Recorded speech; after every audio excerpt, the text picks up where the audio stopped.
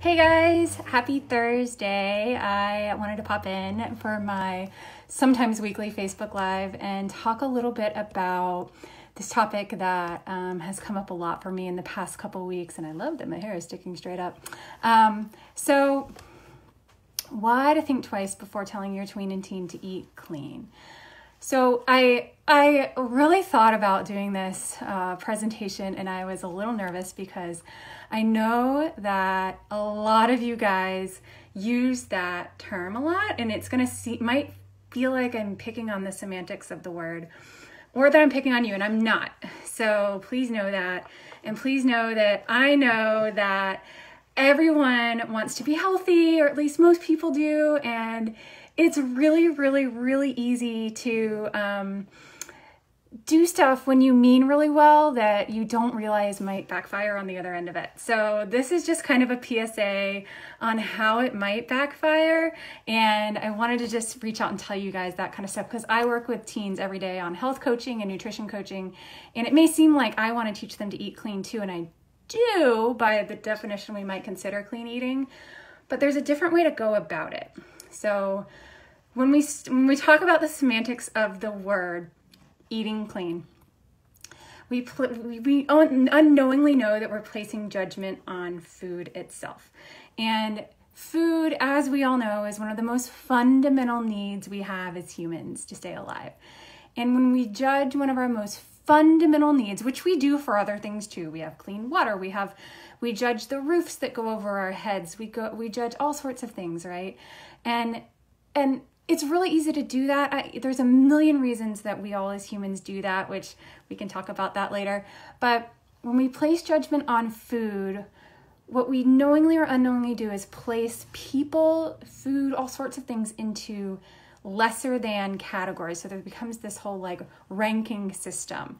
And as we know with people, when we make people feel lesser than by discriminating or by judging, it might get us in trouble in places that we didn't intend to. And with kids and teens, it can happen with food really, really quickly.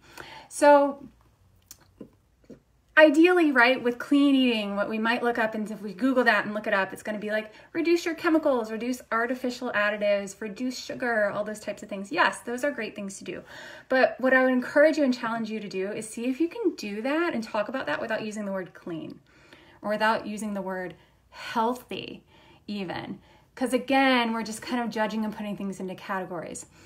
And what happens is our children and our teens are listening. And if you haven't worked with a child or a teenager at any point in your life, you may not know that their brains work in very black and white ways. So very literal ways. So when we say something, they hear us and they take us really literally. And in preschool, kids are taught clean and dirty, right? Like you've got clean clothes and dirty clothes. You've got a clean plate and a dirty plate and things like that. And when we start applying those terms to food, they start to judge it in the same ways that they might judge clean clothes and dirty clothes and clean plates and dirty plates and just simple things like that. Clean car, dirty car. And they might look at food as unsafe or unsanitary or perhaps scary. And for kids and teens whose brains are so black and white, when they start to fear food, that black and white mind can develop all sorts of habits and all sorts of beliefs around food. And one of those big beliefs and habits they can develop is phobias and obsessions. And in girls especially, this can show up really young. In fact, we know that 80% of girls by age 10 have thought about dieting or have already tried dieting. They're worried about body image. So basically, when we start to instill fear about food in their brains, even when they're really little, they can start to unknowingly, we usually don't mean for this to happen, right? They can develop fears around food and therefore obsessive tendencies, disordered eating, or other types of phobias. And that's just not good, right? Probably not the intention we're going for when we're trying to teach them how to be healthy, right? So there's that word, healthy. So it may seem really appealing though, right? Like, oh, well, I could scare her into eating healthy. And you know, as parents, that probably works, right? Like sometimes you got to scare your kid into doing something and sometimes you need to do that. But at the same time, We can also teach them how to be empowered and make loving choices that serve their body without using judgmental words or categorizing food into certain things. Because, you know, the truth is they can have treats every now and then. They can have things every now and then. It's not bad for them. You know, we all, you know, you need to live a little. I'm not saying go eat donuts and macaroni and cheese every day, but if you do, that's okay, right? If your kid's otherwise staying balanced, you know, with everything else. So we want to make sure we're not setting them up for a bigger issue without knowing it. And for girls, especially the ones that I work with who are really active, really good at school, they might be athletes or performing artists. They already have this mindset of wanting to be a good athlete and a good student. And when you take that same mindset and put it towards food as they get a little more older and knowledgeable about food, they also want to be a good eater. And so they become otherwise obsessed with healthy eating and clean eating. And we know that ideas about clean eating and nutritious eating are at their fingertips now on their phones or on the internet. They can find anything, blogs, pictures, Pinterest posts, things like that can give them all sorts of information that basically reinforces this idea of being afraid of food. And they'll start cutting out nutrients or not wanting to eat certain things that are vital for their growth and that are vital for their school performance and are vital for them to be good at sports. And the thing I talk about a lot is periods. We need the right amounts of carbohydrates, fats, and proteins, which, believe me, is a lot more than you think in order to keep normal, healthy menstrual cycles.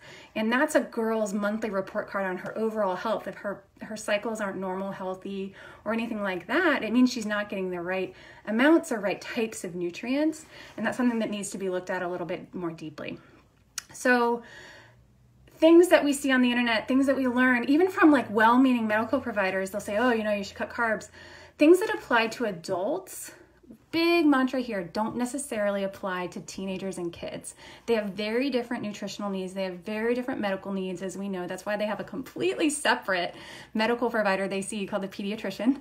All right. So they have very different needs from than us adults. And then teenage girls have very different dietary and nutritional needs from teenage boys and tweens as well. So things that might sound good for adults or things that might work and be safe for males in terms of nutrition aren't necessarily the best thing for girls.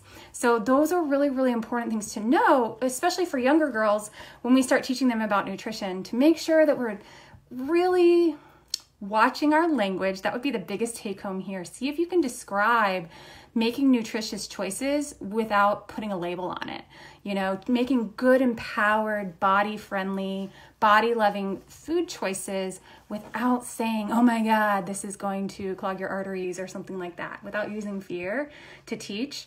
That would be my big take home if you want to know, well, what do I do, right? And then pay attention to, in girls, period health, see how she's doing if she's old enough to have a period. If she's old enough to have a period and she hasn't had one by the time she's 16, that's a concern about nutrition for sure. And reach out to me if you have questions. I'd be happy to help you guys through this. I always say I speak teenager, so I love to teach parents how to get in touch with their teens, help them make healthy choices, help them be empowered to make healthy choices without creating a huge rift or a lot of conflict in their house, which can happen sometimes. Sometimes I know parents say that it's a lot better when they hear it, when teens hear it from someone else. And that's what I do. I help teens and families figure out how to be nutritious without sacrificing their family life, sacrificing their life, and spending a lot of money to do it. So thank you guys for listening. I really appreciate you coming. Take home, no fear when we're teaching stuff. Okay, bye.